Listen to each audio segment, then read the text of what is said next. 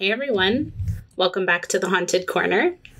I'm Ashton, and I am so excited for today's episode. I've been looking forward to this for weeks. When you think of unsinkable women, you may think of Molly Brown, but that's not who we're talking about today. Today, we're discussing Violet Jessop. We recently started training some new employees at work, and we were doing a get to know you activity where my colleague asked, what is something that we can talk about for a long period of time because we're passionate about it? Okay, so I went first, super confident as per usual, and my answer was the Titanic. Yep, obviously, that was my answer. Now, everyone else took a little bit of a different route, and they were talking about mental health and personal growth and all these amazing things. So when I say that I'm not like the other girls, that's what I mean. But if you know me, you know that I have been fascinated by the Titanic forever. This is my Roman Empire.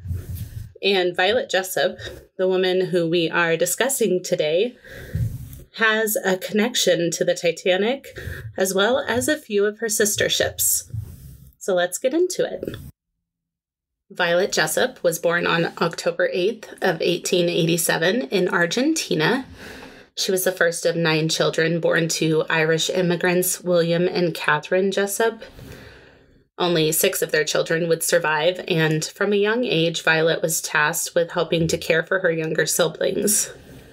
She was proven to be resilient at a very young age when she contracted tuberculosis and was given only a few months to live. She survived despite the diagnosis and grueling recovery. William Jessop, her father, died after experiencing complications from surgery, and that's when her mother decided that the best thing for the children would be to move to England. This was the first time Violet would set sail, but it certainly wouldn't be her last. After arriving in London, Violet was enrolled in a Catholic school. Her mother, Catherine, worked as a stewardess on a Royal Mail ship to support the large family until she became sick sometime before Violet's 21st birthday. With her mother unable to work to support the family, Violet left school and began applying to work as a stewardess. But she wasn't immediately hired. She was rejected on a few occasions because of her youthful appearance and her age. But after many attempts, her friendly personality and the fact that she spoke English, French, and Spanish helped her land her first job. In 1908, at age 21, Violet received her first on-board assignment sailing on the Royal Mail Line vessel Orinoco, which served the West Indies. This moment changed the trajectory of Violet's life forever. After spending nearly 2 years on board the Orinoco, Violet was let go from her position. According to some reports, she was wrongfully dismissed. So she began to look for other work and experienced many rejections once again. It was at that point that Violet was forced to apply to liners, particularly the White Star Line that served the North Atlantic. This route was notorious for its rough weather conditions and the kinds of passengers that traveled the route. Because she was so desperate for work, though, Violet accepted a position on board the RMS Majestic. As you may know, the White Star Line was a British shipping line well known for its Olympic-class ships, the Olympic, Titanic, and Britannic, a very unlucky trio of ships, which were advertised by the company as Unsinkable. Well, after spending some time working aboard the Majestic, Violet took another position, this time on board the RMS Olympic, and this is where Violet's maritime misfortune began. Things started out well aboard the ship. That wasn't until September 20th, 1911, when the Olympic collided with a Navy cruiser called the HMS Hawk. Both ships were heavily damaged, with the Olympic receiving a large tear just below the waterline. But the ship managed to make it back to England for repairs, and fortunately there were no casualties. This helped the White Star's reputation for their unsinkable ships. but the Olympic continued to face issues throughout its time. The crew went on strike because there weren't enough lifeboats on board. That sounds familiar. The ship then ran over a submarine and finally ran into a lightship, killing 4 members of the crew. So not a super great time for the Olympic, and as it would turn out, her sister ships were just as unlucky. Following the initial collision with the HMS Hawk, Violet Jessop, along with other White Star employees, were surveyed by naval architect Thomas Andrews, who asked them what improvements could be made for the next class of ships. The employees suggested improvements to the steward's quarters, among other things, and in 1912, Violet, along with several other members of the Olympic crew, joined the crew on the ill-fated Titanic. Violet was one of the 2,240 passengers and crew members on board the Titanic when it left Southampton on April 10, 1912. 4 days into its maiden voyage, tragedy struck. At 11:40 p.m., Violet was in her room. Now, with her on the ship, she had brought a copy of a translated Hebrew prayer that an old Irish woman had given her. That night, she read the prayer and was settled into her bunk when she heard what she described as a low, rending, crunching, ripping sound. The ship came to a halt, and Violet assumed that whatever was happening was just a drill, until a fellow steward appeared in her doorway telling her that the ship had struck an iceberg and was taking on water. Violet was ordered up on deck to be an example and model behavior for the passengers who didn't speak English. She described the events in an interview saying, quote, "I was ordered up on deck. Calmly, passengers strolled about.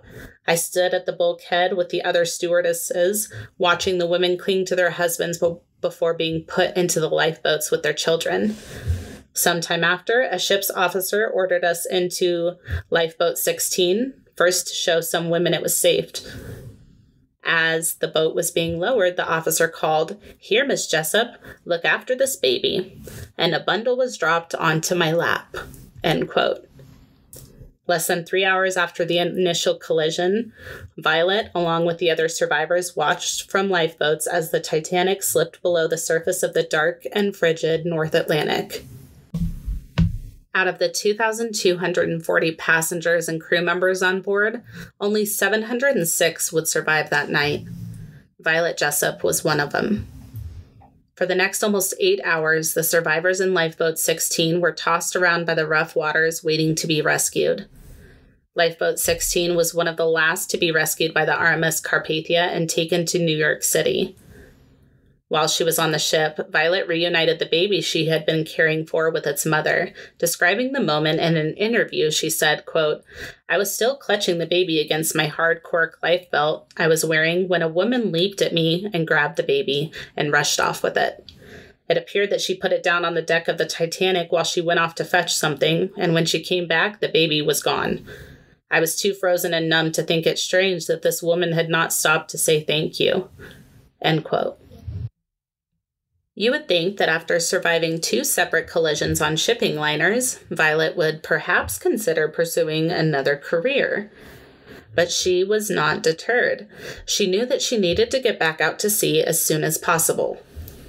When World War I broke out, nurses were in high demand, and Violet pursued training to join the Volunteer Aid Detachment of Nurses.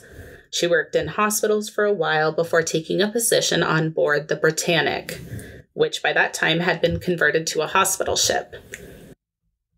On November 21st, 1916, the ship was en route to pick up a group of wounded soldiers when it struck a German naval mine. The crew immediately jumped into action and began deploying the lifeboats. The captain tried his best to save the ship, or at least bring her back to port, and in his effort to do that, he continued to run the engines, which of course powered the propellers and kept them turning. This unfortunately created a current that pulled the lifeboats in, shredding the boats and killing many of the passengers. Violet was on one of the lifeboats when it too was caught in the current, being pulled towards the propellers. Despite all of her time at sea, Violet was unable to swim.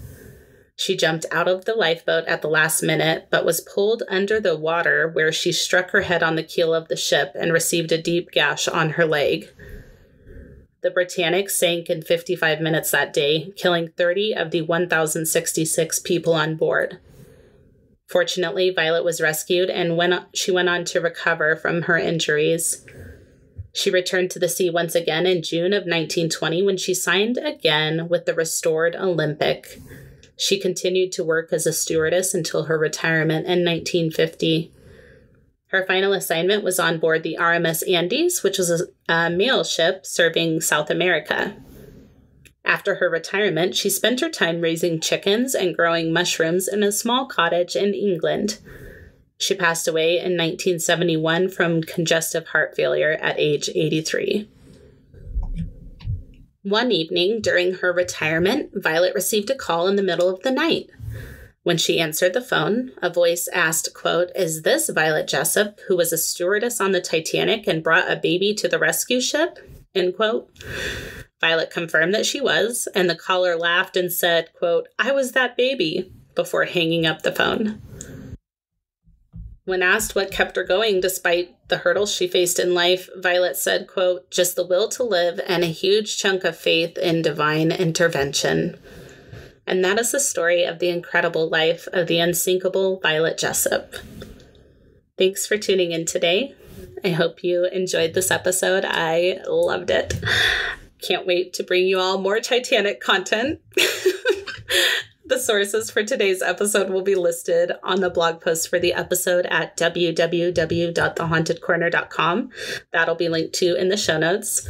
Check out the other episodes of The Haunted Corner available now wherever you listen to your favorite podcasts, with new episodes dropping every week. If you're enjoying the podcast and would like to share your support and get access to bonus content every week, head over to Patreon.